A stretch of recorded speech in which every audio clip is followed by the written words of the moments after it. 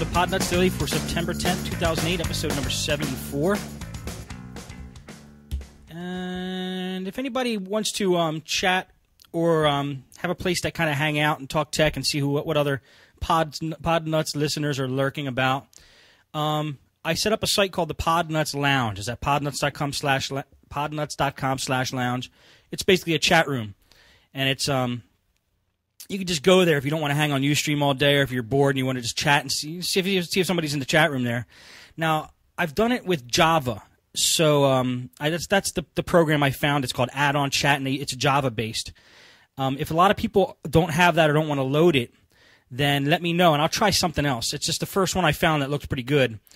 And but if it's a pain in it, like I said, if it's a pain and you don't want to deal with it, see, I want a lot of people to be in the lounge if they want to and not have to worry about they have Java loaded or not. So give me your feedback on that. Let me know if you like it or if you want me to switch it around to something else. But you can check that out after the show or anytime. It's open 24 hours a day. So if you feel like lonely, and you feel like just talking tech with somebody, maybe somebody will be in the chat room there and you can talk with them. Anyway, I just set it up. It was an idea I got from AMD Man, who's in the chat here on Ustream. And I thought that was a great suggestion. All right, I had a guy come in with two wireless laptops, or two laptops with wireless. He was having problems with his wireless. This is the same guy that said when he was on the phone with Verizon because he was having trouble with his wireless internet. Verizon told him that Verizon Fios is not compatible with his Acer computer. And there's nothing abnormal about an Acer's wireless card in a laptop. It's standard like wireless G. So there's no reason why a Fios router would not work with it. And that was ridiculous. I actually ended up installing Windows XP on it. He had Vista on it. See, he had Vista on a machine that was a Celeron M, like an old, like 2-year-old Celeron M, 512 mega RAM. That computer had no business running Vista.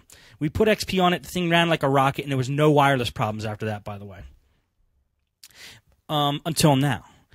He brought that computer and a Dell in at the same time. He said both computers cut out wirelessly at the same time, and he wants me to fix them. Well, if two computers are running along fine, and then at the same day the wireless cuts out, it's probably not a problem with the computer. It's probably a problem with either his modem or the router or something with the Verizon signal. So I basically just I checked them both out. One of them, here's why I brought it up. I remember. One of them has a hardwired wireless switch on it.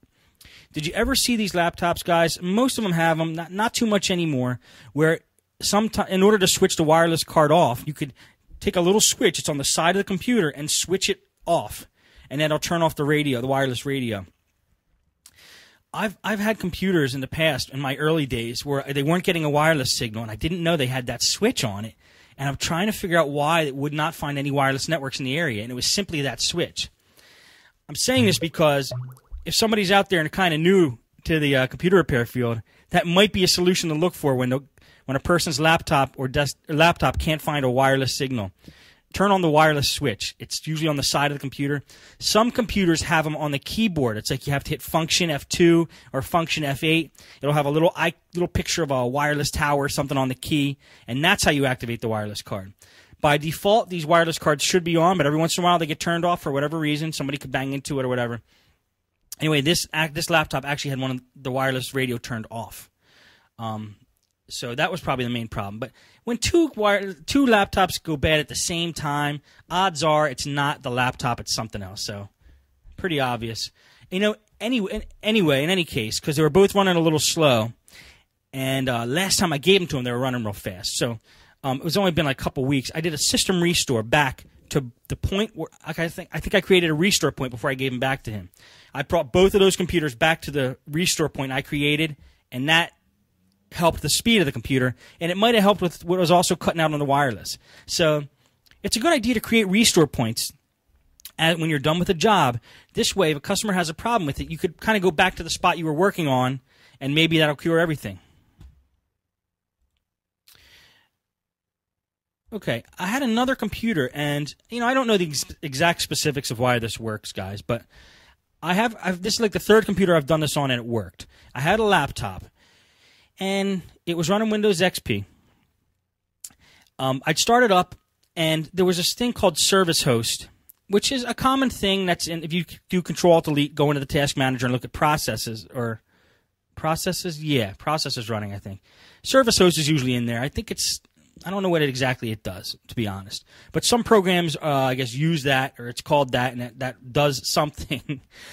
I've gotten computers where that thing, that Service Host, is sucking up like 100 meg of RAM, and it's also doing 99% CPU usage. It's just cranking out the processor.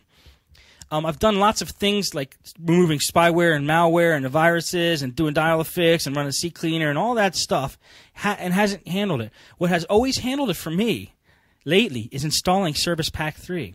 I install Service Pack 3, and it just calms down. The thing runs fine. So after you do all your, if it's a computer that has malware on it, after you do all your malware checking and virus removal and stuff, if it doesn't have Service Pack 3, update it, and that usually smooths things out, like corrupted system files, or maybe like DLLs are a little messed up, or things that aren't running normal in Windows. A lot of times just running the Windows updates and getting Service Pack 3 on it handles it. That happened with a laptop I had today. The Service Host wasn't maxing out the processor at this point. It was just taking up 100 meg of RAM, and I don't know what it was doing. So after I ran Service Pack 3, everything calmed down. It ran fine. So that's a fix. I'm going to recommend it as a fix, even though I don't know the exact specifics of why it works. It works.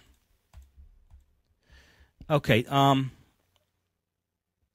Okay. This is a computer that I had about a month ago or so. It was a computer I was banging my head up against a wall on this laptop every time I tried to install Windows XP.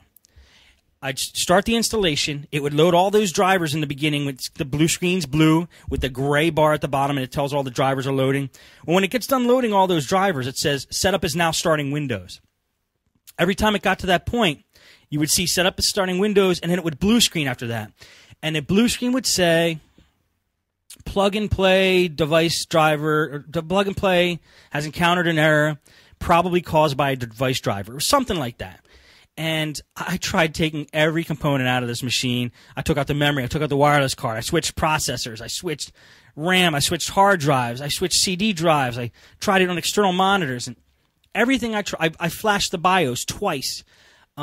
Everything I tried would not stop this blue screen from happening. It only happened when you installed Windows XP, though. If I ran Knoppix, it would run fine. I installed Vista on it, which is what I ultimately did. It runs fine. Okay, so I wanted to sell this computer today because the customer had traded that in and just bought a new Acer because I was going to replace the motherboard.